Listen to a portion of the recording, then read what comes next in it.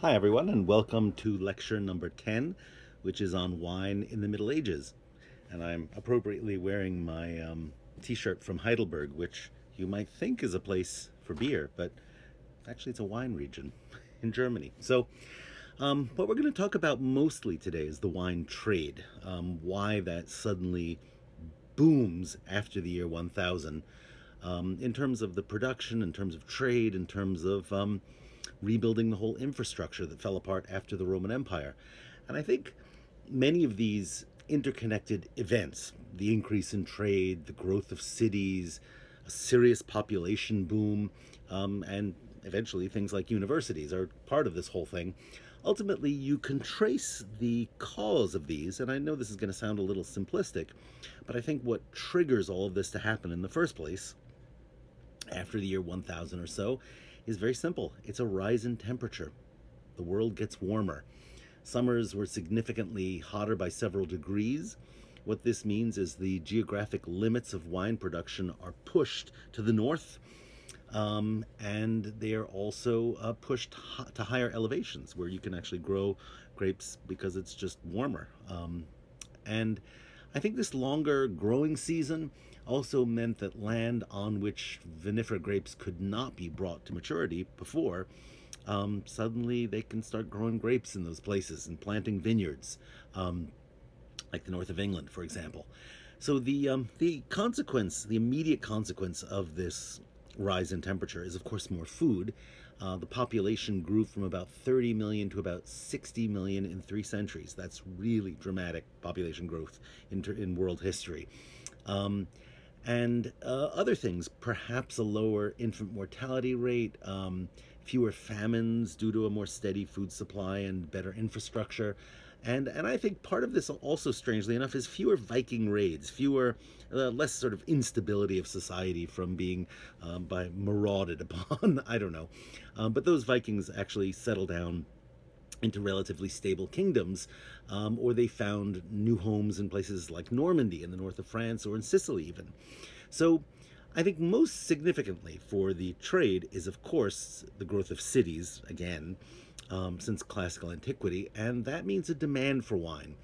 And I would say probably equally important is that society was increasingly stratified, meaning there's lots of different kinds of people, not just elites on the top and the very poor below, but lots of middling sort of professionals, not just in the wine growing regions, of course, but everywhere throughout Europe. And what that means is that people increasingly are demanding wine as an expression of their position, social position, their wealth, their power, whatever. If they can afford wine, they want it. And because it, signals class and distinction. So I would say equally important are let's say the Germanic tribes who once drank beer and mead, right, for the most part, experienced a kind of shift in taste toward wine, precisely because it was something that could distinguish them from the ordinary people, from the masses. And even middle-class merchants and artisans could aspire to drink wine as a kind of an expression of their upward mobility, right? Drinking, eating, wearing clothes, adopting modes of speech that kind of signaled their status that is not quite noble, of course, but not common peasant either. They want to be distinguished from those way below them. So quite simply, the demand for wine rose dramatically, and of course, wine production did also after the year 1000. We saw an increased demand, I think even under Charlemagne around the year 800. There's actually wine he donated for wine cultivation. He ordered wine to be grown and provided for his troops while on campaigns. And there's actually a very interesting text, which is called the Capitularies, which specifies the food that's grown, the wine that has to be grown, and basically to feed his army. But after the year 1000, I think we're dealing with something very different. The demand was so great that we could actually call it a boom in the industry, with some regions shifting toward almost complete devotion to wine manufacture and then export. And then equally, I think there's stimulus to produce better wine. And what I mean by that is wine that can withstand shipping. I should tell you, and I'll repeat it in class today, is that the wine we made in class exploded yesterday. I bottled it before it was done fermenting, and the top blew off, and literally it was a geyser. It was just unbelievable. I still have a little left, but a lot of it went on the floor. So the stability of it really comes from careful wine production, and what this means for the shipping is generally a higher alcohol content. That's going to make wine more stable and not less prone to going bad, of course. But better production methods to grow vines that have higher sugar content, that's, of course, going to give you that higher alcohol, and better understanding of where to situate vines, how to make trellises more effective, better grafting systems, and of course, even if you have great wine, you need good roads to get it to your customers, right? Or rivers, of course. Rivers are actually far more important for trade within Europe, and of course over the sea, right? You need better navigational techniques, more seaworthy ships and compasses, and so all this stuff kind of comes together at the same time, and so just as culture was revived after, you could say, a long hiatus in the so-called Dark Ages in the West, I think the revival of culture is accompanied by a revival of viticulture, right? It's not, cult means to rise, right? Culture. Those are very closely related words for a good reason. And I think there were even outlying regions brought under cultivation in the Middle Ages, which are actually not places you'd really find wine grown today. Northern France, in fact, Normandy, someplace that they don't really grow much wine. In England does grow wine today because it's getting hotter again, but it's Flanders, places that are just not known for wine making today, were in the Middle Ages. Because it was warmer. Elsewhere, forests were cleared, marshes were drained, and this is for agriculture in general, but I think also some places really devoted themselves to grape production, and some of them specialized in wine, and they are to this day the great wine-producing regions of Europe: Bordeaux, Burgundy, the Rhone Valley, the Rhineland, the Moselle in Germany. And the key to everything, if you want to see what the key to all civilization in the Middle Ages is, and in fact right up to the Industrial Revolution, it's a river, right? If you have river transport, you can get your goods around. And if you look at where the cities are distributed across Europe, it's always on the seacoast or inland on a river. That's just, river traffic is very, very important. I think equally important is the fact that the Muslim power in the Iberian Peninsula was pushed back in a whole process that is called the Reconquista, reconquest, let's say, where, and of course there is some wine production under the Moors. I don't want to suggest that it's completely gone, because of course there were Christians and Jews living in Muslim Spain after 711, but after about the 12th, 13th century, the Muslims begin to be pushed out in that reconquest, and and under Christian rule following the Reconquista, vineyards just expand unchecked. Okay, so it's not just a small number of Mozarabs or Sephardic Jews that are making wine. It was actually the bulk of the population. And whole regions are devoted to wine production. Rioja, maybe. Catalonia, who grow great cava and lots of other kinds of wine.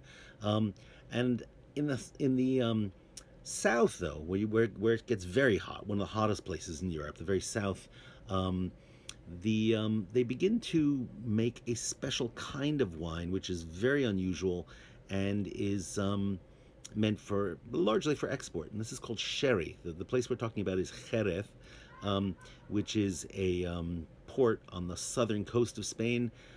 Sherry is just a corruption of that word, but it's a wine that is strangely oxidized and fortified. So and sometimes very sweet. There are cream sherries and olorosos, and there's finos, which are dry. But this is from the start an article of export.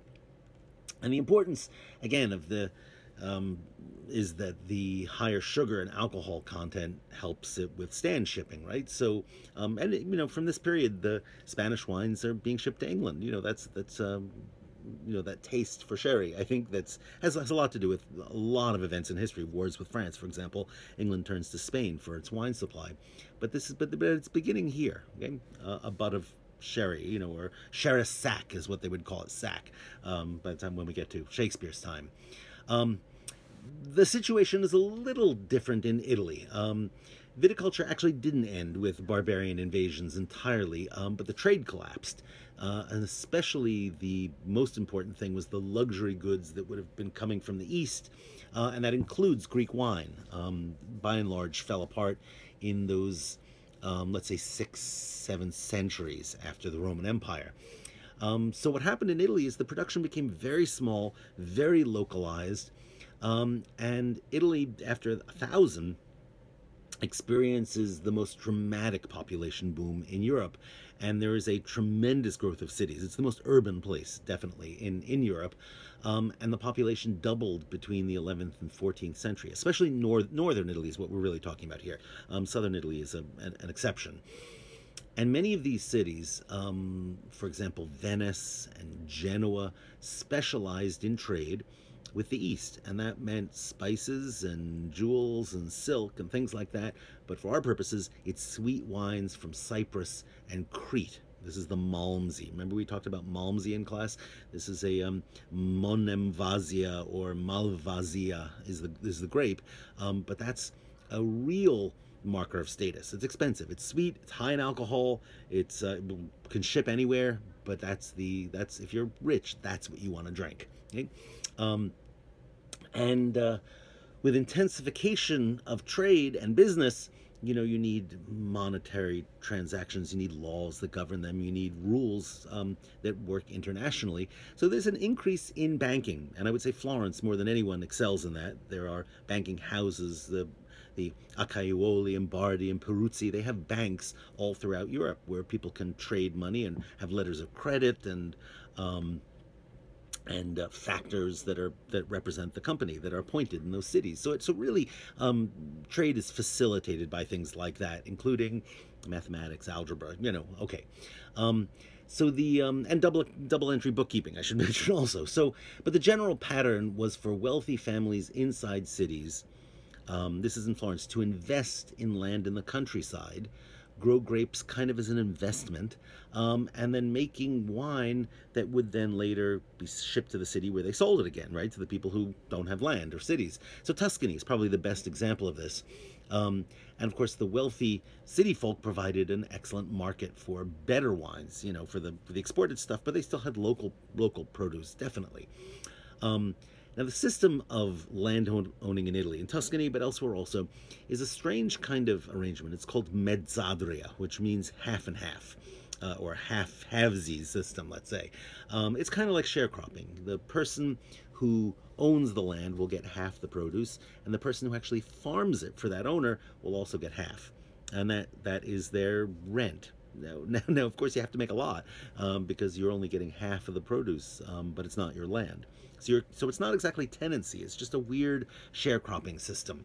And they would, of course, if they made wine, furnish him with half the whole product, and he could use it for his household. He could resell it in the city. He could barter it to a négociant, which is that's a French word, but it means a middleman merchant who will actually do the retail. He'll buy it from you, and then he'll get it to the customers. So the interesting thing, the result of this system, is that production tended to be very small holdings and relatively backwards. The technology was not really advanced because, of course, you'd need a lot of money to invest in, a really effective press and, animals and whatever.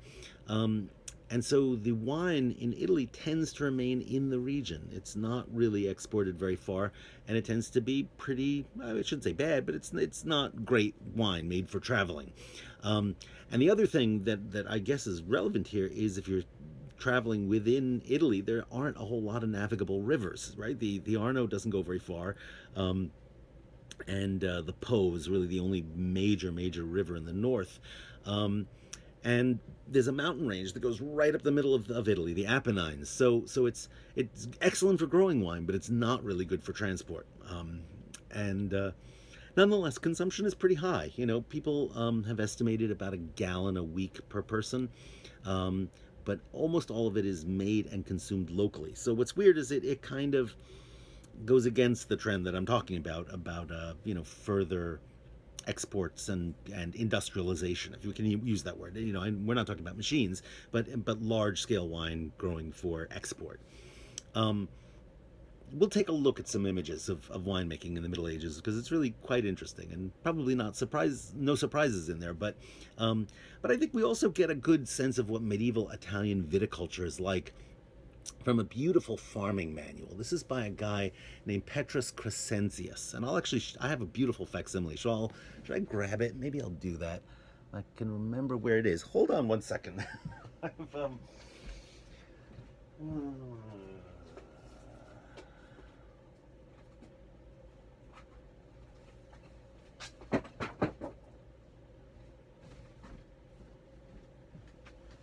actually just want to show this to you for those of you who are online and watching. This is a facsimile of it, but it is so beautiful.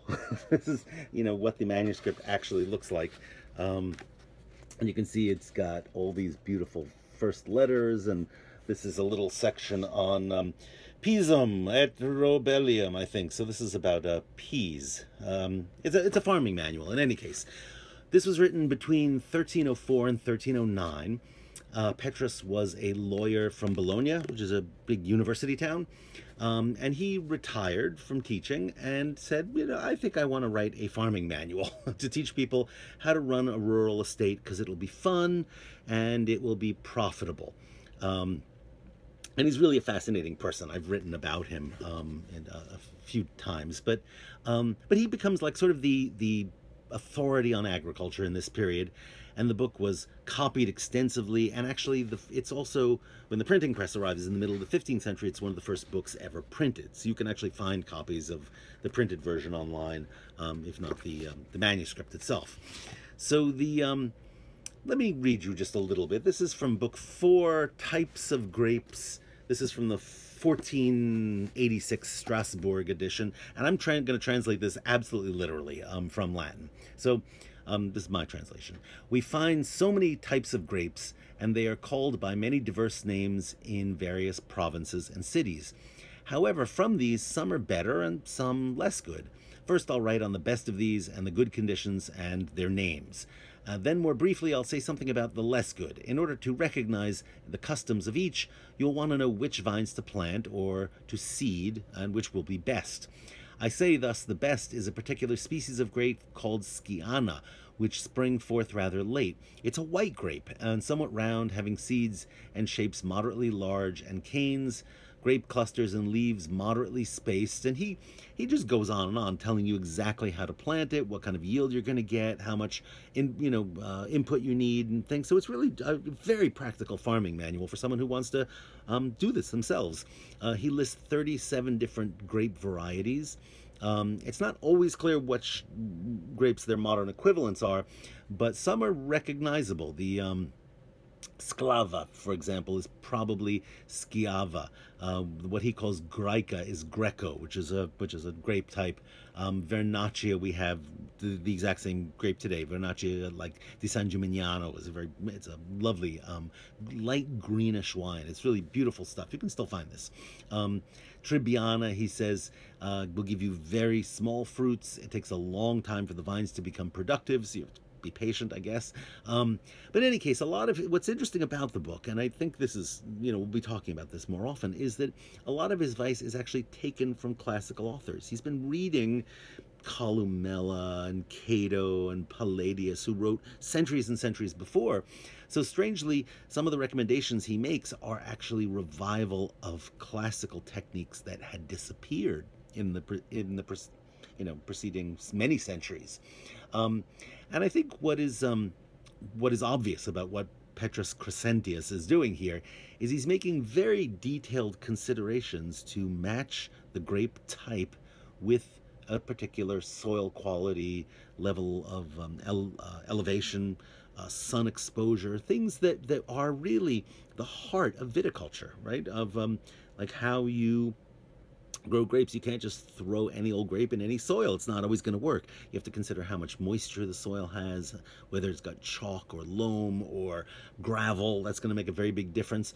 And I would call it a kind of systematic viticulture. It's not scientific, really. I mean, he's got no scientific method to this, but it's methodical. He's really testing a lot of different things. And what he's trying to do is improve the wine by looking at not just how it's grown, but where it's grown, matching the grape to the right soil and climate and temperature and place. And that is the key to good winemaking. So if you want to say, where does modern sort of viticulture and winemaking start to become systematic? It's here. It's with Petrus, the 1300s. Let's talk about how most wine was grown, though. The system in not quite as prevalent in Italy, but in most of Europe, and especially in France, Spain, it's also there, and in much of Germany, is called feudalism. Okay? And I'm sure you've heard that word before. It basically means that a nobleman who owns the land passes down that land in perpetuity to his heirs, the eldest heir. It's a primogeniture system. So it's always the same size, and if that person marries into another house, you can get it bigger. So the tendency is for feudal holdings to grow. The labor is provided by someone called a serf, S-E-R-F, not serf like, you know, no, it's serfs. Now, a serf is not a slave, okay? There's a difference. You can't buy or sell the people, okay? They are, however, tied to the land. They come with the land, and they can't leave. They can't say, oh, I don't like working here, I'm going somewhere else. So they're stuck there. They're bound to the soil in a certain sense. And they are inherited with the land itself. If the lord of a manor dies, his eldest son will inherit, and all the serfs come with it, okay? And the production of food and, of course, grapes and whatever tends to be communal. So what that means is that an entire village will share in the duties of cultivation, and most of the food and wine that they grow is for their own subsistence. This is a subsistence agriculture, meaning it's hand to mouth. Whatever they grow, they consume by and large. But a couple of days a week, they have to also go and work on what's called the Lord's Demesne, D-E-M-E-S-N-E, Demesne. Okay, that's his own private land. Okay, and the produce that comes out of that land and the labor that they put onto it is entirely his. He gets to do with that produce what he wants. He can feed his retainers, people who fight with him and hang around with him and drink, or he can actually sell it too. So in a sense, he gets labor on his vineyards, that's what we're talking about now, for nothing. And he gets to also direct the production of that wine, so he can make better wine if he really wants, right? He can invest in improvements. He can, ultimately, if he keeps buying more land or inheriting it, he can have multiple holdings, have lots of the best land, vineyards in a region, and bottle it in on a large scale. And of course, well, they don't have bottles, but barrel it on a large scale and sell it. So I should mention another very important thing is a lot of these very large estates are not owned by noblemen, but by monastic orders. Remember all those monks accidentally getting rich, being left land because it's a pious benefaction to the order? They end up being large-scale winemakers sometimes. And so a monastery could have its own serfs working the land for them. There are also sharecropping systems elsewhere in Europe. South of France has something similar to the Mezzadria. It's called métayage. So I don't want you to think this is, the one system that rules everywhere in Europe. There's actually several different permutations of it. But feudalism is more or less the rule. And in distinction to Italy, wine becomes the #1 export item in medieval France. The most important. And it's basically why the English were so interested in holding on to much of France, especially Bordeaux, is because that region supplied England exclusively. Those wines from what was during the Angevin Empire was part of England, and there was trade going from Bordeaux to London or Bristol, and it's why England fought for France in the 100 Years' War. the wealthy mercantile cities of the Low Countries, places like Bruges, Ghent, Brussels, they were also supplied by Burgundy. That's the only other really urban place in Europe. And because they were under the same ruler in the 15th century, Burgundy supplied them with wine. Burgundy also supplied the papal court, which moved to Avignon in the south of France in the 14th century. The Rhone is situated right nearby. That's also a wine-growing region. Think of Châteauneuf-du-Pape. That's the Pope's vineyard, basically. And as a rule, that any place that has the right temperature and they can focus on winemaking and export that wine. Manufacture it on a large scale, put it in barrels, get it out on ships. And this explains why Bordeaux, why the Loire Valley is a wine-growing region, why the Rhone, and also the Rhine in Germany. Totally, Rhine and Moselle are river transports largely for wine, and they are to this day. I mean, when I was in Heidelberg, we drove an hour and we were in the center of an enormous wine-producing region, just gorgeous, gorgeous toward the east. But it's because of the river, because of the Rhine there, where they could get the wine out. And I should say another very important development here is the new shipbuilding technology that can hold all these barrels. Instead of longboats, which of course you can picture like a Viking longboat, that's the sort of thing. Instead of those, they start building things called a cog. And a cog is a rounder ship. It has a single mast and a square rig. So instead of having a triangular or lateen sail that Viking ships have, this is a much bigger square sail that's more maneuverable, and a stern-mounted rudder, which means you're more control over where you're steering, and a much bigger hull. So this is a cog's a big sort of tub-like ship, so you can hold many wine barrels. And in fact, what is interesting is that a ship's capacity is measured in tons, T-U-N-S. And what that refers to is not ton weight, T-O-N, but T-U-N, which is a barrel. How many barrels does a ship hold? So when you see a 125-ton carrack, that means it holds 125 barrels of wine, of course. And a standard ton, or tonneau, is 252 gallons. And a cog could hold about 200 of those barrels. So that's a lot of wine getting shipped, okay? Eventually, the decks are closed in, so it rains, you have no trouble. Eventually, they have fore and aft castles, which are those, raised parts on the ship on either side. And actually, while I'm at it, let me just show you. I have a galleon here. It's not a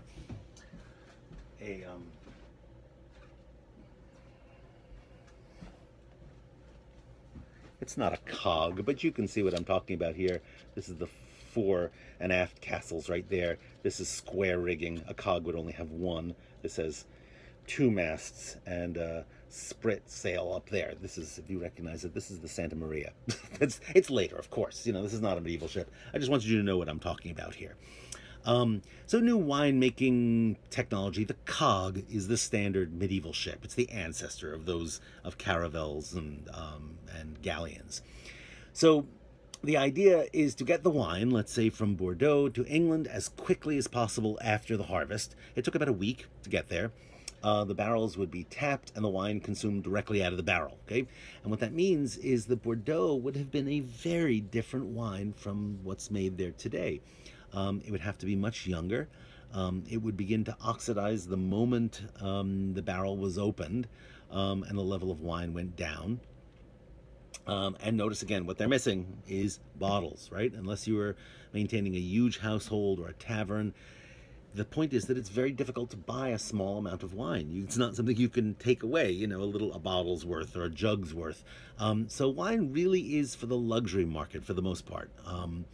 And it was never expected that you would ever hold the wine more than a year or so, at which point it would go bad, and you'd, of course, have a new harvest, so you wouldn't need it.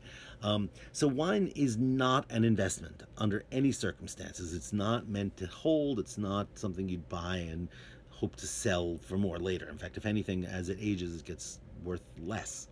And it's really weird, ironically, that the ancient wine that was stored in clay amphorae lasted many years, but the amphora go extinct along with ancient shipping methods, and when galleys go extinct, so do the amphora. In the medieval cog, a barrel which you put on its side and you roll this way. You roll it up the deck into the hull. It's very, very easy to transport, but wine doesn't last as long anymore. And the really high quality stuff comes from the Mediterranean, and as I mentioned before, it's Greek. It's Greek Malmsey or Malvasia. It's sweet wine from Crete. Both of these were at times controlled by Venice, so that's an important, as was Cyprus. And some of this wine can get to about 14–15% alcohol. The ships also carried spices, which were used for cooking and medicine, but they also went into the wine. Remember that. And this trip, the trip from the Mediterranean, took several months. It was more difficult to navigate. And I think it explains why, in the course of the Middle Ages, the Italians become the expert ocean-going navigators. They become the map makers, they become the makers of navigational instruments, well into the modern age. So, think of Columbus and Amerigo Vespucci and Caboto, John Cabot. All the great navigators were Italian, because they start on it very early, shipping through the Mediterranean. Another important trade route is the German wine that was transported down the Rhine, and by down I mean in a northward direction to Holland, and then to England, and then from there to the Baltic and to the rich cities of the Hanseatic League. These are wealthy German trading cities throughout the Baltic region, like Rostock and Lübeck and Danzig, and all the way to really St. Petersburg. That's an enormous wine trade. Bremen, Hamburg, Visby, these are all sort of part of this very important trading network. And wine is one of the things, beer we'll see also, but wine is one of the important items of export. And so wine and other luxury goods, this is the way it goes from the south and the wine producing regions to Denmark, to Sweden, to Poland, to Finland, to Russia eventually. These are very important places, and in return what those places send back is also key, is iron, is wood for the masts and the ships, pitch to make them waterproof, furs so there's a lot of raw materials out there that are coming the other way. So the Hanseatic League becomes very, very wealthy, and it's and the German wine trade itself is centered mostly on the Rhine, the Mosel, and a couple of other rivers. So it's in the western part of Germany. They do make reds, but mostly light white wines like Elbing, Traminer, Riesling. A couple of light reds like Blauburgunder is beautiful. It's like Pinot Noir. And if you think about like sort of the colder regions of wine growing in the U.S., like Washington and Oregon, they grow similar kinds of wines. I'm not sure why we don't know them as well as we do French wines, but they can be really, really exquisite. And the idea is it's a little colder, it's a little more damp, and the grapes are usually lifted on trellises away from the ground, so they don't rot there. But they're low enough to pick, and actually it's really interesting. I've been to vineyards like this, gosh, in the Sud Tyrol and in Austria, where they are like sort of a teepee shape, long passages of these with the grapes hanging down, and you go underneath it. It's like this long tunnel. Very cool way to grow grapes. Or sometimes a flat trellis like this where they're hanging down, but they go for miles. In any case, most of that wine goes through the river networks up the Rhine to Cologne, which is the major export city, and then distributed in a million different directions. So I should say also, like in France, many of the producers here are monastic orders. The Cistercians, for example, when they founded new orders, they brought winemaking techniques with them, and they tend to move in places that are sort of remote and in the hinterland, because they're at least initially not interested in trade and contact with civilization, but civilization tends to sprout up around them. And in the north, it's of course more challenging to grow grapes, so most of what they plant is white wine. And I think let's look for to look at the specific viticultural methods. Let's look at a series of paintings that is called the Très Riche Heure du Duc du Berry, which is a whole cycle of agricultural events that's depicted in paintings by that's the Limburg brothers is their name. About 1416 these things are painted, and it shows, again, various agricultural tasks by season. And the month of September shows the harvest. And interestingly, the vines seem to be planted very low because the people are actually bending down to pick them, which is really, really kind of odd. This incidentally takes place in Anjou, in the northwestern part of France. And the illustration for March shows how the vines were pruned. It involved leaving 3 spurs on the trunk, and again, very, very low. And also note, I think the importance of that is you're getting much less fruit, which means higher intensity of flavor and quality. You know, if you just let the vines go and produce willy-nilly, they will have high volume and low quality because there's more water in them and, you know, and less sugar. You cut them back, you punish the vines, so to speak, and they perform better. And also note in these illustrations that they're all taking place outside the walls of a fanciful castle. So my guess is that this is the Lord's demesne. This is, you know, and it is large-scale viticulture. This is not small holdings at all. And what this meant is that you have so many grapes coming off the vines at once within a week or two that you need a much more efficient press, a large screw press. Very expensive and really only affordable to someone like the lord of a manor, someone who has money to invest in this as a business, really. Now, he might also charge a fee or a proportion of the wine to let the peasants press their own grapes, much as a fee he would charge to let them to mill their grain or whatever it may be. These are all, or fish in the river, these are all seigneurial privileges that are part of feudalism, that if the peasants want something, even if they want to inherit land, they pay a fee. If they want to get married, they pay a fee. So this is how he, you know, he doesn't have rent in cash, so this is how he makes his money. The peasants could also have their own small-scale production that's for their own consumption, but remember, they're going to be using much cruder methods. They're going to get wild and crazy wine like we made, right? And this meant that the wine was actually a lot more diverse, a lot more extensive than in later centuries. When everything becomes industrial, you get certain very narrow varieties, certain production methods that become standardized. But Middle Ages, it's all over the place, a million different kinds of local wines. This has something to do with the weather, but I think it also has to do with the system of land holding, that at no time in French history, amazingly enough, was there more wine grown geographically than in the 13th century. That was the height of French wine production. Much less acreage now, much higher quality now, but also much less acreage. And in fact, there's more volume now, but we're just talking about the land planted to grapevines.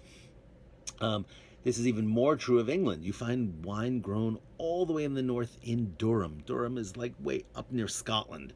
In the Domesday Book, which is compiled in the 1080s by William the Conqueror, he wants to take a census, basically.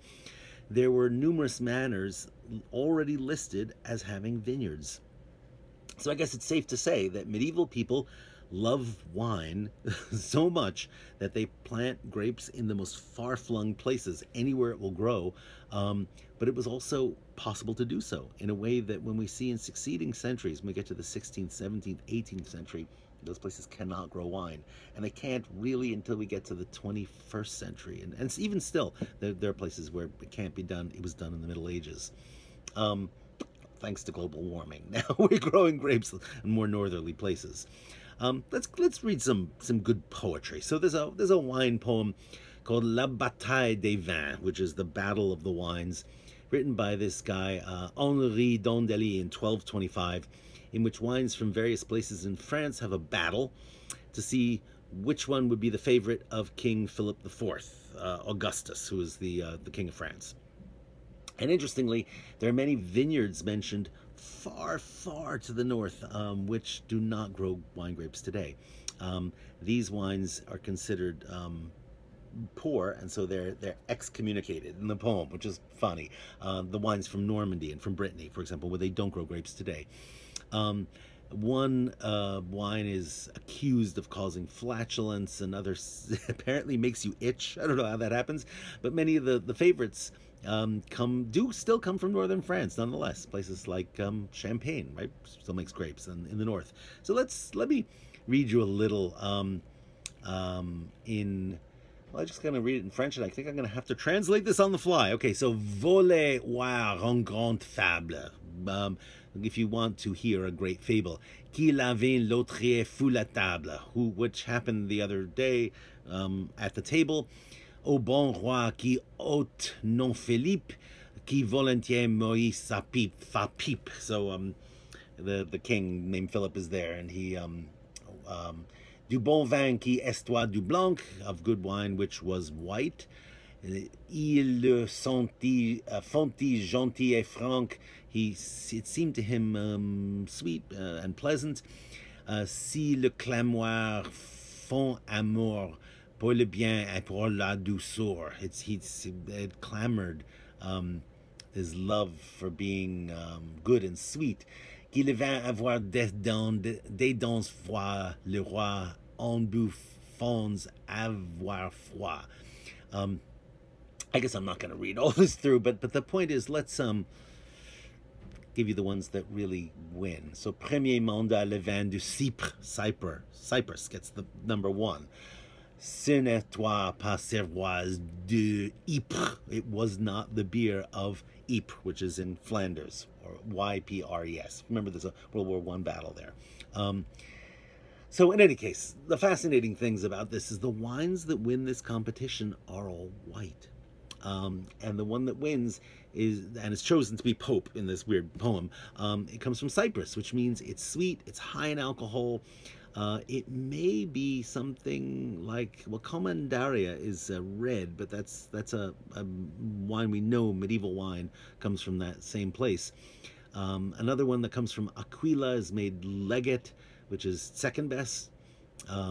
Both are, again, imported wine. That's the interesting thing. And I guess they're not being snobs about French wine yet, right? They're admitting the stuff from Crete is better. So the taste is for sweet, heavy, high alcohol wine that'll ship and tastes lovely, right? There's no prejudice against sweetness. Sweetness is expensive. Sweetness, remember, sugar is one of the more expensive things you can get. So if your wine is sweet, then it's better. And of course these imported wines carry more cachet because they're expensive. So let's pause for a moment with this kind of wine I just mentioned, the Commandaria. It's a strange wine. It's amber colored or brownish sometimes. Okay, so it's an odd color made of red and white grapes that are first dried in the sun. So this is a weird thing. They become raisins, and it's fortified. So you distill wine, you add it, so it's up at about 20%. That's pretty high for wine, obviously. Kind of like port, right? It's been made in Cyprus since ancient times, at least that grape. Hesiod in 800 BC actually even mentions drying grapes to make wine. He calls it a kind of Cypriot mana. And it is claimed that this is the oldest wine still in production, that goes back 800 BC. But the name actually comes from the Crusades, the year 1192, when Christians were kicked out of the Holy Land by Muslims, and Richard the Lionheart said, "Oh, well, I guess we don't get to have Jerusalem. Let's invade Cyprus." Swear to God, it's sort of a consolation prize for him. And of course, the English king can't govern it, so he sold it to the Knights Templar. This is an order of almost secretive order of knights that fought in the Holy Land and took special vows and whatever. So he sells it to them, and then they realize they can't run the whole estate, so they sell it to the local nobility, Lusignan. Okay, this is their Venetian in extraction. And the head of that family, Guy de Lusignan, was made king of Jerusalem in exile. Okay, this sounds really weird, but this is how the Crusades work. Okay, very very bizarre. Um, and he invited a whole slew of French feudal aristocrats to settle on the island to be his knights. Okay, among those were the Knights of Saint John, who built a castle there under his rule as king, and it was called La Grande Commanderie. Richard the Lionheart loved the wine from this place so much that he served it at his wedding, and he pronounced it the wine of kings and the king of wines. Okay, Budweiser stole that phrase, the beer of kings, the king of beers. Isn't that Budweiser? Anyway, so basically, this is the oldest wine we have known by a specific name from a distinct place where it's still made today. The exact same wine, okay? The Count Wilbrand of Oldenburg visited this island in 1212, and he said the wines of this island are so thick and rich as if they're meant to be consumed like honey on bread. Okay, so that gives you an idea of how sweet it is and how thick it is. I think it's really kind of amazing. So, but let's think a little further about the sweetness of wine, which is a strange thing because I think, with the exception of a couple of very good dessert wines, things like Tokaj, which comes from Hungary, or Sauterne, which is grown in France, in which the pourriture noble, the noble rot, attacks the grapes. They shrivel a little from this mold, and then the wine becomes more concentrated. Sauterne is beautiful. And of course, ports, are a red, sweet wine, which are from Portugal. And even in our area, you could find a late harvest Zin. Okay, so there are this whole category of dessert wines. We'll talk about them later in the course. But most sweet wine today is looked down upon. Now, so this is a question. Is it that the medieval palate was unsophisticated or somehow infantile because they liked sweet things? And the question I would really want to ask, sort of in the context of history, is why did they like sweet wines? What is it about that pleased them so much? I think we have to think of how sugar basically changed in meaning. In the Middle Ages, sugar is a really expensive imported luxury item, comes in very small quantity. And if you can serve sugar on food, you are rich. And they do put it on everything. They put it, especially later Middle Ages and up into the beginning of the 16th century, they put it on pasta, they put it on chicken, it goes into everything, okay? The way we use salt, in a way. That's because it denotes class and status. So the sweetness is not just in the food, but it's in the wine, right? They want sweet wines intentionally. Now, why is it later devalued? Well, let's think about this. Sugar, after the 16th century, mid-16th century, begins to be grown in the New World. They start to import slaves from Africa to grow it, so it becomes not just much greater in volume, but the price of sugar goes down, right? They're importing it not from India or the East, but they're getting it from the New World, and they're bringing it themselves in their own ships, okay, from Brazil, from the Caribbean. Which means its price goes down, right? Its status drops, and so it goes out of cooking. It's sort of banished to the end of meals and desserts, and likewise sweet wines also to some extent. And in the industrial era, it becomes super, super cheap, right? And it goes into crappy candy, and there's nothing less sophisticated than cheap candy. So sweet wines go the same way, right? And sweetness is devalued, let's say culturally, and aesthetically. It's okay in a dessert, but of course you don't really start a meal with it. You certainly wouldn't serve a sweet wine with your meal. That would be unthinkable. And I think this process, of course, goes in interesting cycles, but right now we're in a cycle where sweet wine it would actually be very hard to find unless you're buying real junk. I mean, unless you're buying, like, I don't know, pink Zinfandel or something, or the worst, Chardonnay, then it's going to be on the sweet side. But in general, sweetness has gone out of wines increasingly because sugar is devalued, right, culturally.